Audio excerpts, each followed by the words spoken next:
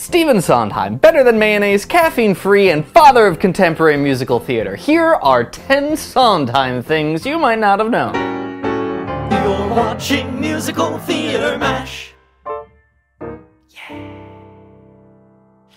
Sondheim tried to adapt Mary Poppins into a musical long before Disney gave it a go. It was a writing exercise assigned to him by his mentor, Oscar Hammerstein. Sondheim never finished the work, saying he couldn't figure out how to make disparate episodes hang together dramatically. He doesn't think Disney got it right either. He was adamant that the final line of "Gee, Officer Krupp, key" in West Side Story be the first use of the F word in popular Broadway theater, and it was actually Columbia Records, the recording company, that talked him out of it. Obscenity laws of the day would mean that the album couldn't ship over state borders with that kind of language in it, and so the punchline was changed to "Krupp you," and Sondheim actually likes the new lyric better. Also in West Side Story, the famous Tonight Quintet is actually a quartet. Although there are 5 groups of people singing, the Jets, the Sharks, Anita, Tony, and Maria, there are only 4 melody lines. Tony and Maria sing the same melody. Katharine Hepburn and Stephen Sondheim were neighbors. Famously, Hepburn pilfered some of Sondheim's red geraniums, only temporarily though. Hepburn was filming in an interview and thought her pink and white flowers looked rather dull on camera. The longest piece of straight-through music Sondheim has ever written is at the beginning of Into the Woods. It runs around 12 minutes when sung straight through. The longest note Sondheim has ever penned is in the very first song of Company, the extended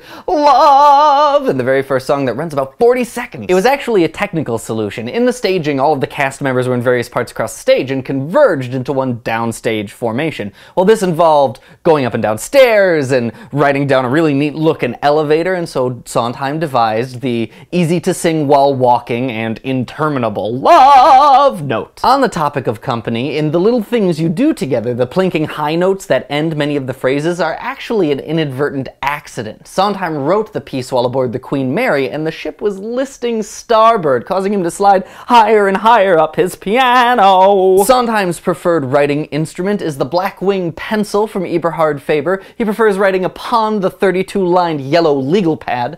Both items discontinued, Sondheim has had the foresight to stock up on a lifetime supply. He also prefers to write on a couch so that he may instantly fall asleep if he ever reaches a difficult lyric. Rose's Turn, before it was Rose's Turn, was slated to be a surreal ballet where everyone from Rose's life confronted her. Now, if you're not picturing Ethel Merman in a tutu yet, well, you're welcome. Sondheim wrote the majority of the number during a 3-hour-long late-night improvisation session with director-choreographer Jerome Robbins in the rehearsal hall, the whole ordeal lit delicately by a single ghost light on stage. And finally, Sondheim calls his time adapting Aristophanes the Frogs one of his most unpleasant professional experiences. The whole production was fraught with problems, not the least of which were the orchestral acoustics. Taking place predominantly on the River Styx, the whole show was staged in and around a swimming pool at Yale. With the orchestra seated in bleachers behind the pool, combined with the tile normally found in most natatoriums, the acoustics were described by Sondheim as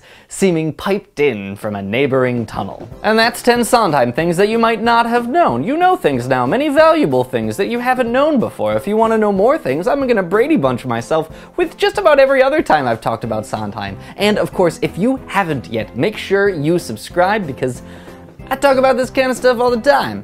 Yeah? Cool. I'm gonna go into the woods. Or to have a Sunday in the park with George. Or to get a nice shave on Fleet Street. Or for a weekend in the country. Or